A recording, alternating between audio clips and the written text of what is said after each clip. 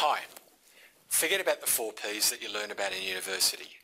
It's simplistic and unhelpful. It's about 30 years old and it's a consumer concept anyway. Just erase it. I've got another very simple paradigm for you. You might say simplistic. I don't think it is, but you be the judge. Marketers spend their effort on basically 3 things. Getting the market ready, getting the channel ready, and getting the two talking. In B2B, in complex B2B, which is the world that you live in and I live in. 3 things. We call the first one environmental marketing. It's about the environment. Some people call it air cover. I don't like that term. But environmental marketing is getting the market ready. Channel readiness is about getting the channel ready. You might have a direct sales channel or an indirect sales channel, kind of don't care.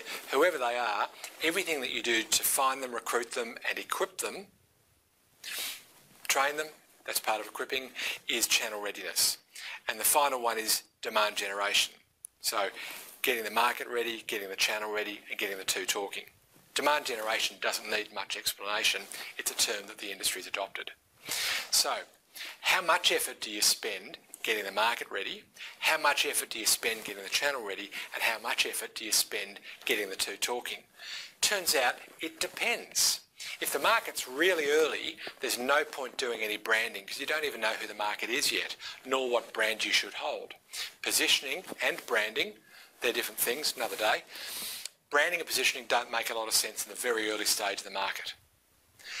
Demand generation, well, which market are you generating demand for what product? I don't know, I'm trying to work it out, it's a new product. So in the early days, it's all about finding the best salespeople and giving them the best conversation they can have with early buyers. In the really mature end of the market, here we are in Jeffrey Moore's chasm, thanks Jeffrey. In the really mature stage of the market, then you're going to spend quite a bit of time on branding and positioning. I've got a lot of material on how to spend your effort at different stages, but for now, I just want to leave you with one simple thought. How much of your budget do you want to spend on each of getting the market ready, getting the channel ready, and getting the two talking? And it depends on how mature your market is in relation to the problem that you solve.